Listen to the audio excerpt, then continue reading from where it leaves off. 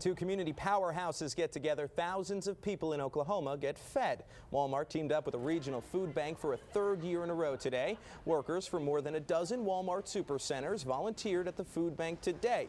For every 5 volunteers from Walmart, the company donates $500 to the regional food bank. We're doing probably several thousand pounds, probably, I don't know, 20,000 pounds of food maybe that they've helped us package today.